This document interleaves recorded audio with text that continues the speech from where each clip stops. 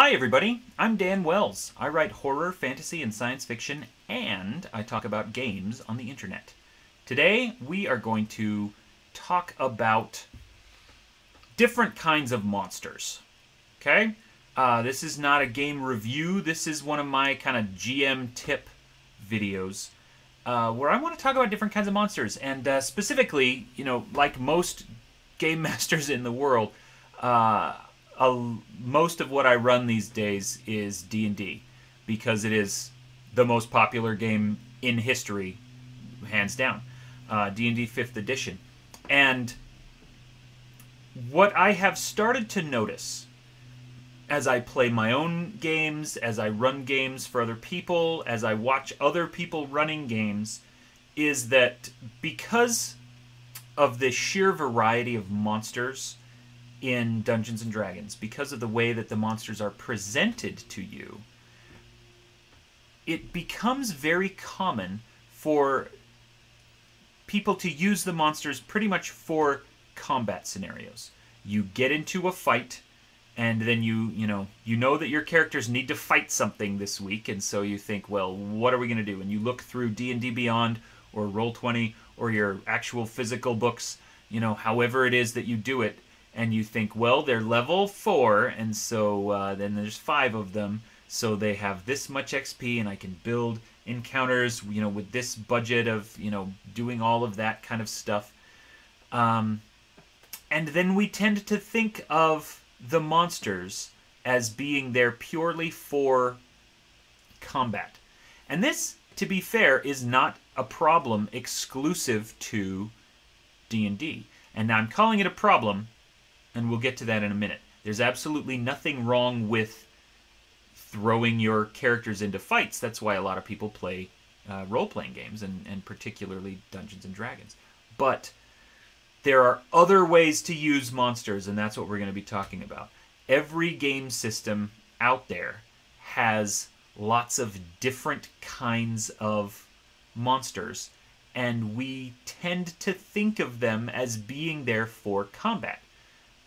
Social things are for when you're dealing with, people, and then it's time to fight, so we're going to fight, maybe some people or maybe some monsters or whatever. Anyway, I've been thinking about this a lot lately, in particular with witches, which is why I've got this picture up here. And this, of course, is the witch from the Disney Snow White. And with the exception of a fairly one-sided chase scene at the end of the movie, she never is she doesn't do fight scenes, right? And I think it's very telling that when the party of 7 dwarves, most of whom were probably fighters, when they encounter this witch, she may be appropriate to their level in terms of challenge rating, but she is not a threat at all. They chase her up a mountain, and she tries to knock a stone down on them, and then they get rid of her, and she falls off, and the end, right? The actual physical confrontation, she's a pushover. But the thing about witches is that I think that their primary value as monsters lies outside of combat. And I think this is true of a lot of different kinds of monsters in a lot of different kind of game systems. So let's take a look at, we're going to look right here at, this is D&D Beyond, and I've just searched for hag. So here's all the different kinds of hags, okay? So now, for example, let's show this. I want to look at the night hag, okay? The night hag is a hag that gives you nightmares. It is challenge rating 5, which means that, you need to... if you play D&D, you know how the encounter balance system works. If you have D&D Beyond, you can just build encounters of appropriate level. But like if you threw a challenge 5 creature at very low-level characters, it might just eat them for lunch. If you throw it at characters of very high level, they might eat it for lunch. And so that's what the challenge rating system is for. But look at this. Yes, it has armor class of 17 and 112 hit points. So it will take a party a few rounds maybe to chew through all of those hit points. Meanwhile, let's say that this combat lasts 3 rounds, which for some level 5 characters I think is generous. They could probably kill this Night Hag quicker than 3 rounds, which means she's going to get 3 actions.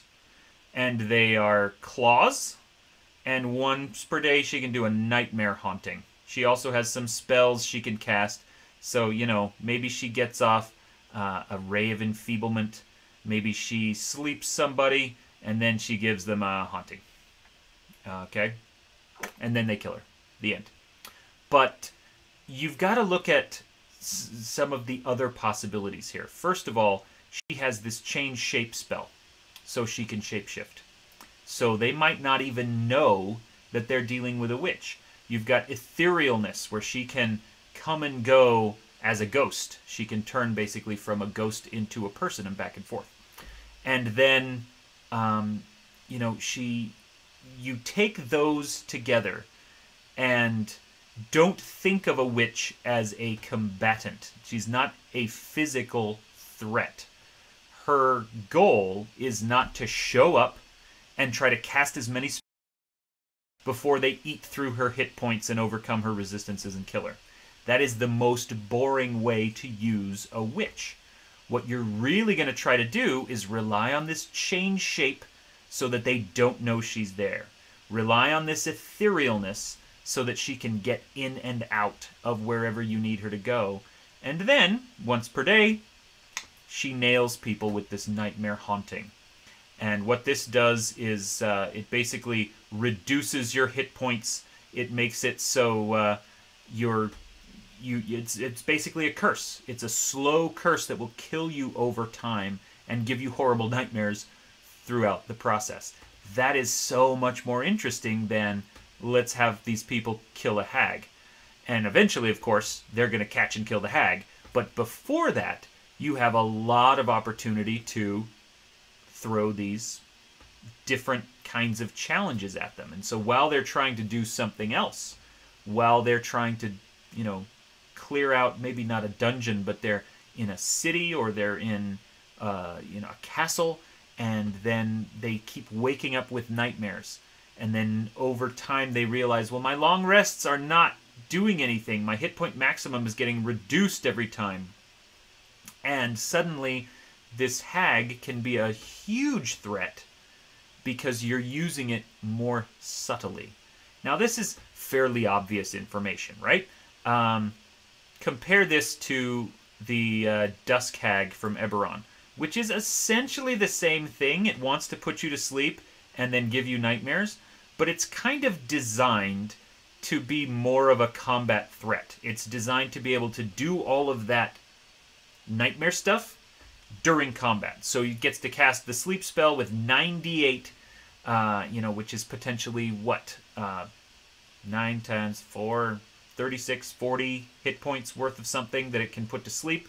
And then it's able to zap you with these things.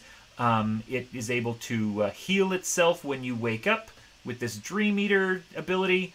Has a lot of, it gets 2 Nightmare Touch attacks instead of 1 because they're trying to make that Nightmare Witch into a combat threat instead of an out-of-combat threat. They're basically the same idea other than that. But like I said, this is not a revolutionary idea. We know that different kinds of monsters can pose a different kind of threat outside of combat.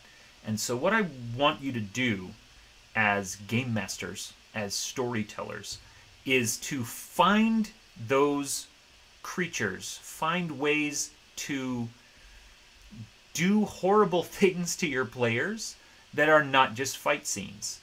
Dungeons & Dragons is, yes, one of the major offenders in this area. Not because the game itself is bad. I love the game and I play it all the time.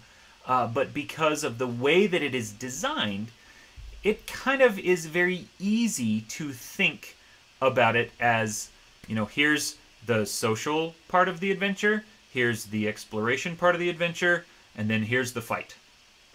And, you have the opportunity to use these monsters for so many things other than just combat. Anytime a monster can turn itself invisible, can shape change, can cast these kinds of spells, let it be in the background. Let it do its thing. Let it be subtle and frightening and threatening long before they get into a room with it. Because the simple truth is that by the time your characters get into a room with pretty much anything, they will be able to kill it. And so don't think of the monsters purely as, experience points or as fight scenes. Find ways to make them threatening outside of combat. And, the hags, the witches are such a good example of this, but there are plenty of others too. So anyway, very short video today. Just something I've been thinking a lot about lately is, the way that we use these monsters. So anyway, thank you very much for watching this video. I hope that you have enjoyed it, and I hope that you find some opportunities to do horrible things to the players in your games. Anyway, I'm Dan Wells, and you are awesome.